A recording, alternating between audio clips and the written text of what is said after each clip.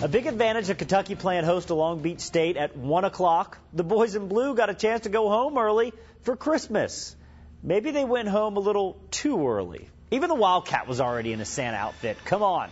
Early on, John Wall pressuring the ball in the backcourt, punches it out, gets it back to throw it down. Then it's Eric Bledsoe feeding the big man, DeMarcus Cousins, a tractor trailer filling the lane. But Cousins would get into foul trouble. He picks up the foul here, and then the push leads to a T. That's number 2. He's sitting the rest of the half. Patrick Patterson had a pair of blocks, and this one led to an easy basket. Wall finds DeAndre Liggins on the other end. We're tied at 11. Now it's time for the big dog to go to the hole, gathers the loose ball.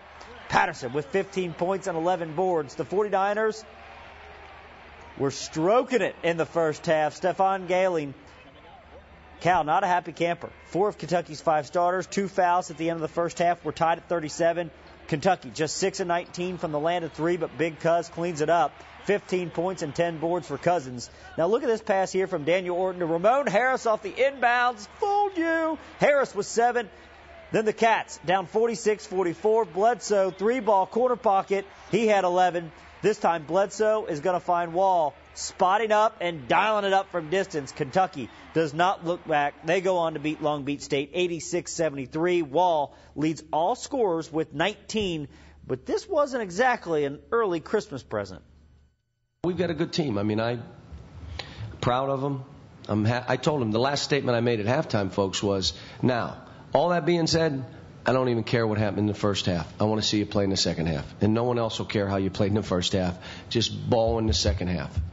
And the only thing I said after, I probably would have liked this to come down to a buzzer shot and we win to really teach them a lesson, because now they think, well, we can play for a half and still win.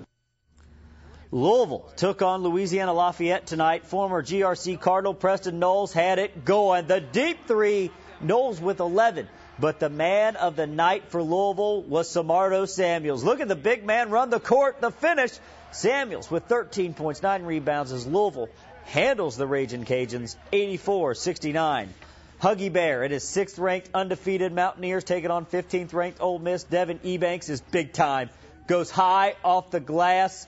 Ebanks with 14 points and 13 boards. The Rebels tried to make a late run, but they would fall short. West Virginia remains perfect. They beat Ole Miss 76-66. Well, Randall Cobb has gone bald for the Music City Bowl.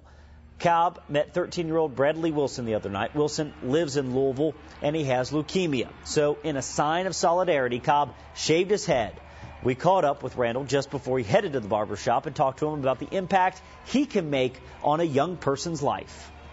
That's the type of person I want to be. I want to be somebody that can inspire somebody. And he just to see that smile on his face, I know I made his day that day. We always say he has it, but he knows he gets it also. I mean, he's one of those guys that cherishes the moment to make somebody laugh, to make somebody's day better. You know, I feel like I was a blessing to him, but I don't think he realized it, but he was really a blessing to me too.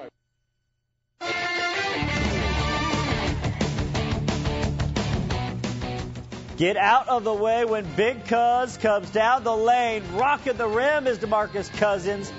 Honestly, who's going to take a charge from that? Can I get a show of hands?